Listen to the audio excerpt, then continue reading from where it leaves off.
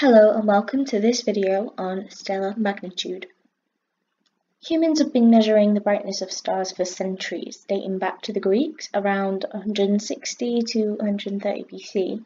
An astronomer named Hipparchus, don't quote me on that, my Greek's not the best, using only his eyes, or you could say he was viewing the sky unaided, so he had no telescopes or anything like that, so just his eyes. He grouped the visible stars into 6 different groups, which we call magnitudes, and he grouped them based off their brightness. So any stars that were placed in the 6th magnitude were the faintest stars, and the brightest stars were put into the M1 magnitude. Therefore, brightness increases as we go from M6 towards M1.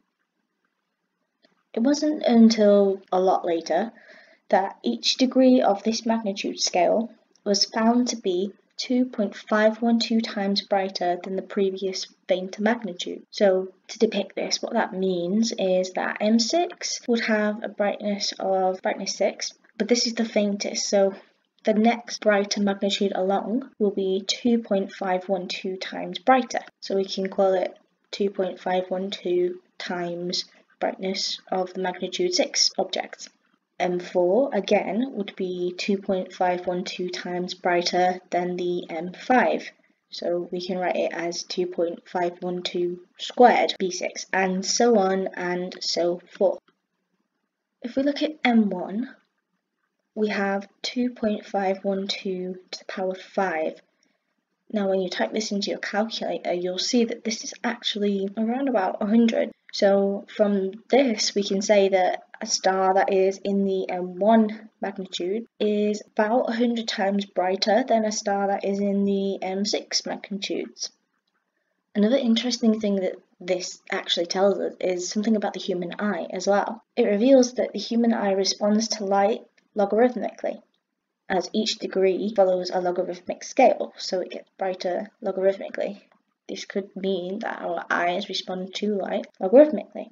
With the advancements of telescopes, the magnitude scale has been extended on either side. Our Sun, for example, has a magnitude of minus 26.81. Some of the faintest objects in the sky have a magnitude of about 29. Now, the faintest objects are typically the ones that might be imaged by the Hubble telescope, for example. In 1854, Norman Pogson used this magnitude scale to determine a brightness ratio between any 2 objects of differing magnitudes, and I'm going to derive that quickly for you now. So the ratio of the brightnesses, well, we saw from before that each degree of magnitude is 2.512 times brighter than the previous one. So we could write it as 2.512 with the power being the difference between the powers of those magnitudes. Typically you wouldn't see it written like this, you might see it written in a different format. I'm going to quickly do the derivation of that just so you can see where it comes from. The next step probably doesn't really make much sense, but again, it will come in handy later on. I'm going to add a factor of 5 into the power in the numerator and the denominator. So in a sense, you're basically timesing it by 1, so you're not changing the expression or its values, you're just expressing it in a different way. Now I'm going to rewrite it with the 2.512 to the power of 5. As I told you previously, this is approximately 100.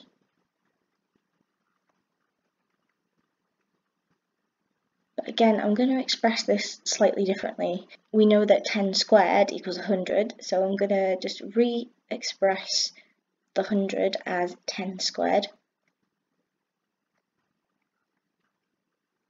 And I'm just going to simplify this a little bit more, and I'll write the full ratio here.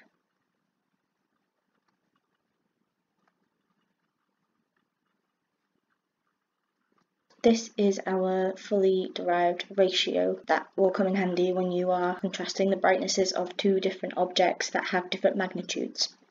Now you're familiar with the magnitude scale that we use to categorize objects in the sky based off their brightness. I must clarify that the objects are categorized based off of how bright they appear to us. Hence, we are measuring objects using their apparent magnitude. The object's actual magnitude might be different. To help visualize this, I've drawn an image that might help. In this image, we've got two stars that are of different distances from us on Earth. Imagine that these two stars have exactly the same intrinsic properties, so they have the same flux, same luminosity, everything about them is the same except for how far they are from us, from Earth. Well, if we look at this relation here, the flux is given by the luminosity divided by 4 pi times the radius squared, or the distance squared. Even though both stars have the same intrinsic properties, their apparent magnitudes to us will be different. Star A, for example, will appear brighter to us. It will have a more negative number as its apparent magnitude, because remember the smaller numbers are brighter on this scale. Star B is further away, so it would appear fainter to us, therefore its apparent magnitude would appear bigger. It would be more positive, because remember again, the smaller numbers on this scale mean they're brighter. I'm going to restate that a lot because that's something that confuses and tricks people, and a lot of people forget. So a negative apparent magnitude means that this object is brighter than something that isn't a negative number. We can use this knowledge and derive an equation that will help us along the line.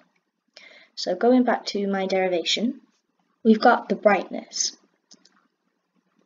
Typically, when we talk about brightness, what we actually mean is flux, so the amount of energy radiated over a certain area. So that's what we will typically measure if we are measuring an object in the sky. So the first step I'm going to do is to just change the brightness for flux. So B2 will become F2 and B1 F1.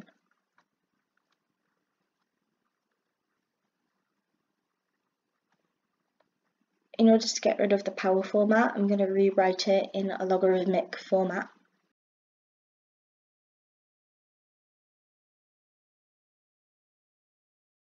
Times the right hand side by 2.5, so we're left with just the magnitude on the left hand side. Before we go further with this derivation, I need to introduce the definition of absolute magnitude. Absolute magnitude is defined as the hypothetical apparent magnitude of an object at a standard distance of exactly 10 parsecs from the observer, assuming no astronomical extinction of starlight. So we use a capital M for absolute magnitude, and this is the object's apparent magnitude if we were at a distance of 10 parsecs. This is useful for astronomers because it gives us a standard distance that we can measure every single object against, so we can determine which objects are brighter than others. Why it's 10 parsecs, I'm not 100% sure, but I do think that the reason they picked 10 parsecs was because further along in this derivation, with it being at 10 parsecs, it makes the maths a lot nicer, and we end up with a nicer equation at the end. That's just my guess though, I'm not 100% sure if that's true. So if you do know why it is 10 parsecs, put it in the comments below. I'd like to know myself. Now I've introduced to you the concept of absolute magnitude, I want to include this concept into what I've just derived so far. In order to help visualize this, I'm going to go back to the image that I drew before. However, instead of it being star A and star B, it's going to be the same star, one at a distance of 10 parsecs from the observer, we are the observer, and one at an unknown distance. To find an expression of the fluxes, because we're going to need this to put back into our derivation, F2 over F1, well, we have this expression here. So for F2, this will be the star at 10 parsecs away, and F1 will be the star at a unknown or a certain distance away. We can cancel, and remember here these stars are exactly the same, they're just at a different distance away. F2 over F1 is equal to d over 10 parsecs all squared. We can use what we've just derived as well as the definition for absolute magnitude and apply it to where we ended off from the derivation. F2 from before was at 10 parsecs. That is the definition of absolute magnitude. So I'm going to substitute that in. So instead of M2, it will be capital M, as it will be the absolute magnitude of this star, or this object, or whatever it is that you're observing. It doesn't have to be a star. And I'm going to substitute in what we derived for F2 over F1. Carrying on, using log laws, you can bring down the power to the front of the log. So it just becomes 5 log 10.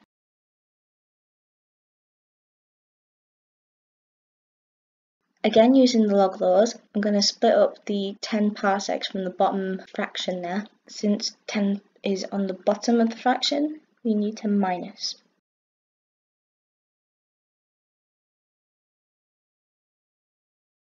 This makes our maths quite easy now because log 10 is 1.